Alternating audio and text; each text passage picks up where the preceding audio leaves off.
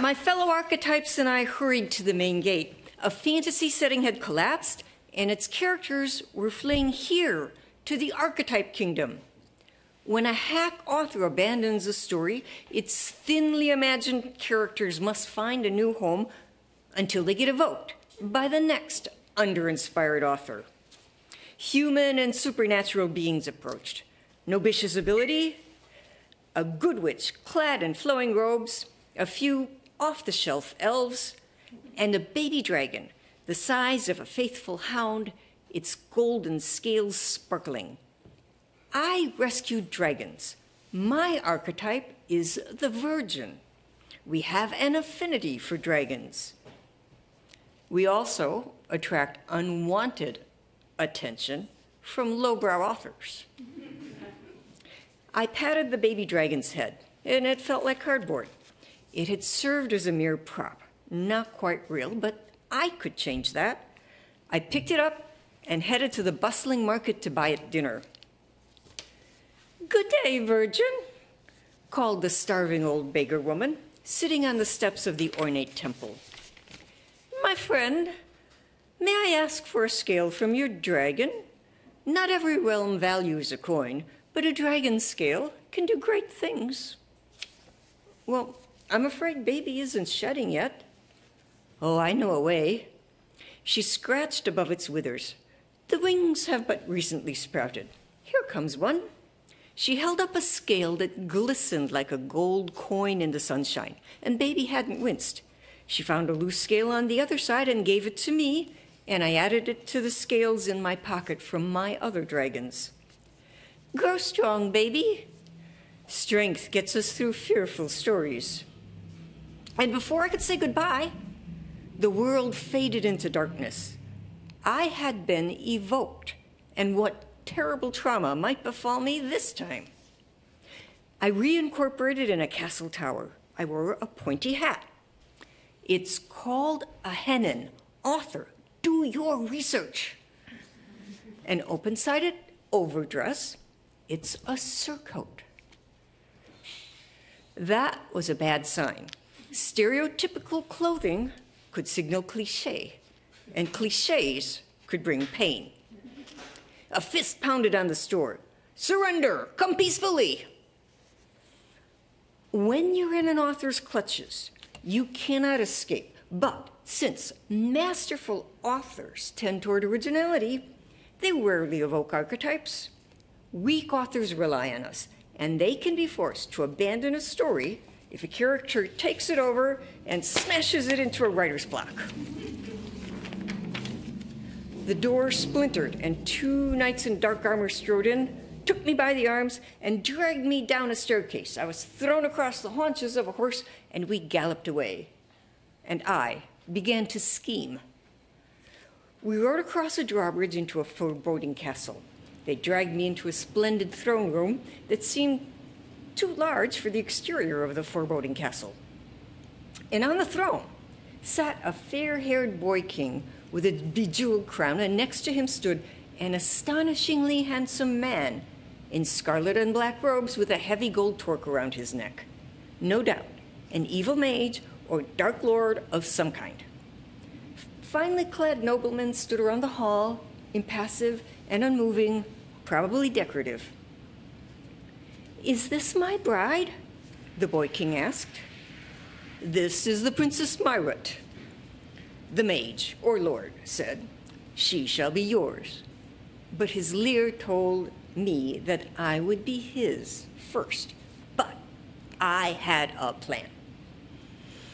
I gladly accept you as my husband, your majesty. I'm ready to take control of this kingdom." The mage, or lord, stopped leering. That was a good sign.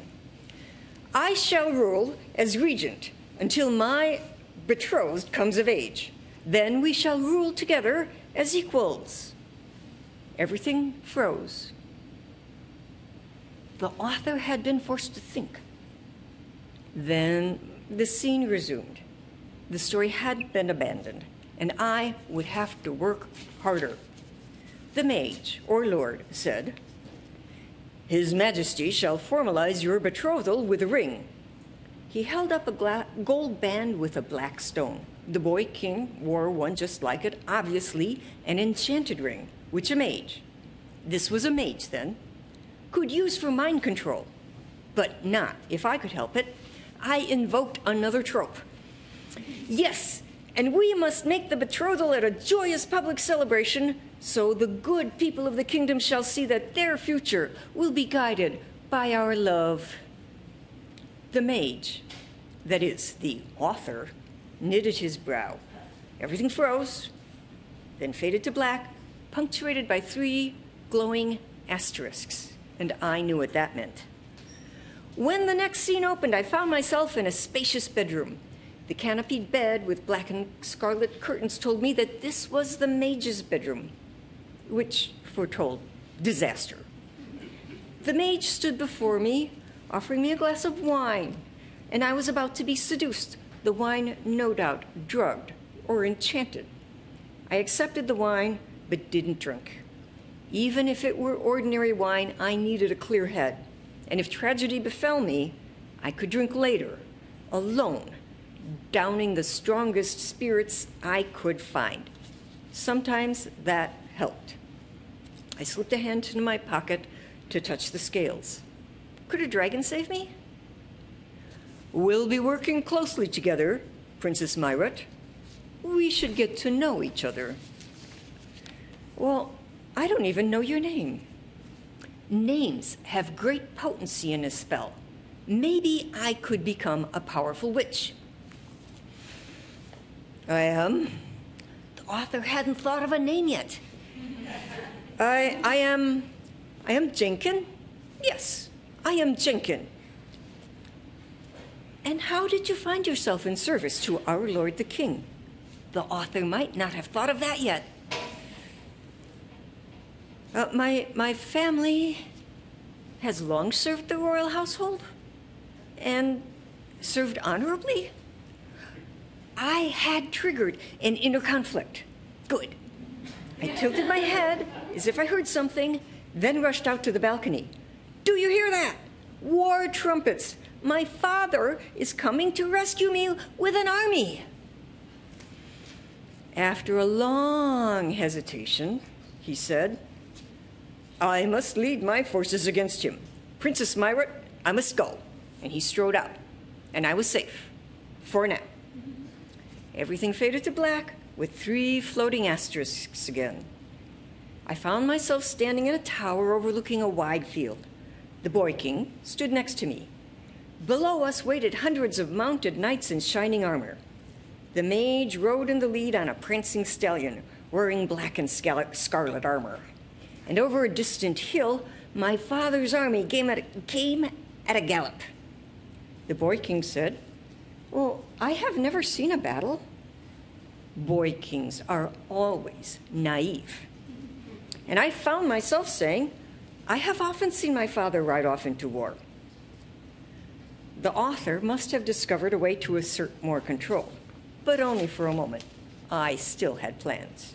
I slipped my hand into a pocket in my surcoat and pulled out 3 shining dragon scales, 1 green, 1 black, and 1 golden.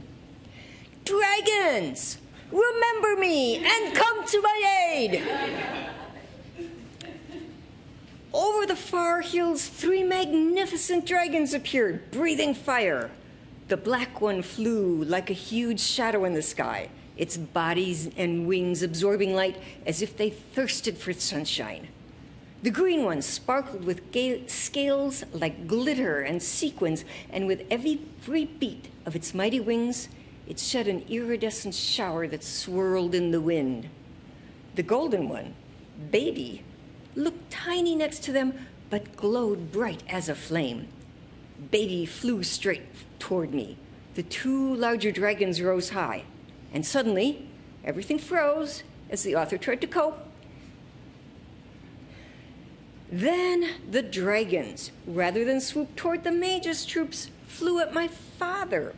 They would bring him utter defeat and destruction, and strangely, I felt overjoyed. The author had invoked a perverse plot twist, and I had become the evil mage's ally. The author should be ashamed. With what was left of my free will, I wept, terrified of my future. The golden baby dragon landed at my feet and faced the battle to defend me. Well, yes, the dragon still belonged to me. I could invoke a compelling motivation and create a backstory. My father has always treated me with loving kindness. The dragons have fought for him before, for dragons always fight for the forces of good. The mage has a handsome face, but everything else about him repels all those of noble character. I needed to remind the author that the mage had an inner conflict, so I told the boy king, "Your army is led by a man who struggles against himself." The boy king blinked as the author remembered the previous scene. "Oh, he has always been loyal to me." "How did you take the throne? Perhaps I could create a backstory for the boy king too." Author, learn something. The boy blinked long and slow as time dilated. "My father died unexpectedly in a hunting accident. And then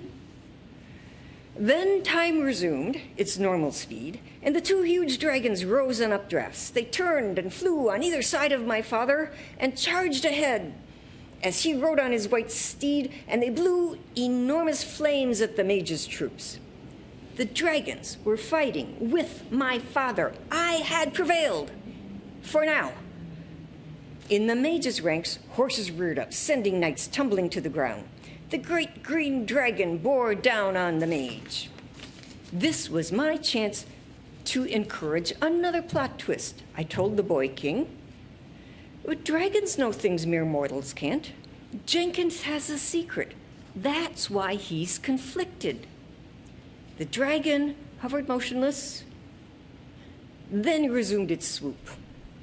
The mage saw his doom approach and froze in fear. The green dragon snatched him from the stallion and flew high in the sky.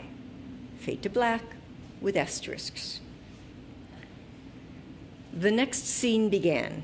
I had joined my father in the field. Two of his knights held the boy king. My golden baby dragon stood at my side. Above us, the two other dragons circled. My father raised his sword at the boy king. "My darling Myrat, has he done you any harm? Shall I kill him?" I knew what to say even before the author prompted me. "I fear he's been enchanted by the evil mage." "Then I shall kill the mage." And at that, the green dragon swooped low and landed so close to us that we were buffeted by the sparkling wind from its wings. It swung its ponderous spiked head, and with its teeth tugged the golden torque from the mage's neck. The dragon spat out the torque and gently laid him on the grass. And it said, "Well, as you can see, those of you with supernatural vision, the torque served as an instrument of enchantment. It glows with power. This good man has been badly used. Pray do not kill him." Oh, that was a nice twist. The author did learn something. But enough. The boy king snatched the enchanted ring from his finger. He bowed to my father, then to the dragon. "You have rescued myself and my kingdom from a nightmare. I owe you both more than I can ever repay." The green dragon said, "Oh, pish, you'll get your chance. This is going to be a long story." Well, oh dear, I needed to find a way out fast. Jenkins rose shakily to his feet. "I owe you all my life, and I hereby dedicate it to finding the evil wizard." The black dragon called from the sky in a voice that shimmered like the moon. "I know this wizard, Tapesis, centuries old and vicious as a rabid wolf, turned by his own evil spells from a man into a beast. This quest is beyond your abilities, Lord Jenkins." Oh, I understand that well, and yet I must find him and fight him, knowing I will lose. Well, the right ally, such as myself, could help even the odds. My father said, Ephesus, I would be a pitiful king to let him continue to ravage our world.